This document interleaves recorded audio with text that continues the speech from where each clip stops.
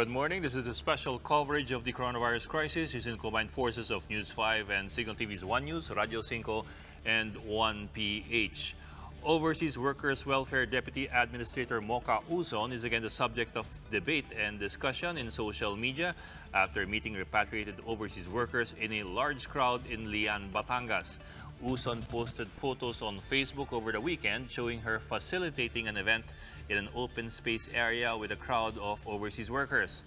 Netizens were quick to point out that Uson failed to impose social distancing measures. Uson shot back at critics, saying they observed proper protocol in their visit to the quarantine facility in Batangas.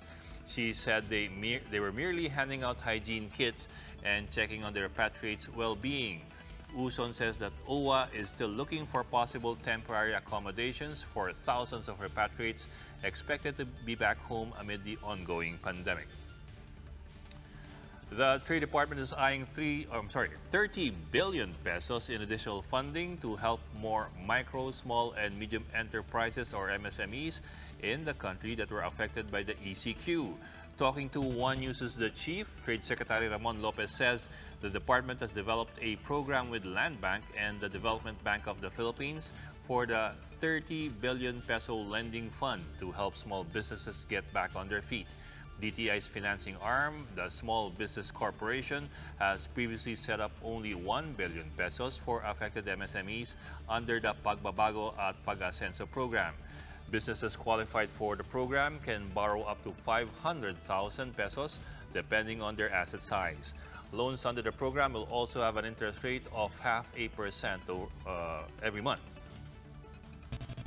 Kaya ngayon, ang ginagawa ng program para talagang masupport yung pati medium and pati yung mga large na naapektuhan talaga rin ng ano ngayon, no, ng situation.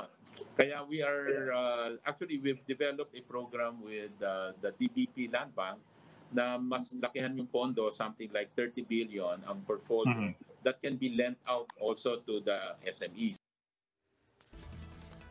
Metro Manila policemen have been embroiled in separate controversies of alleged power abuse in recent days.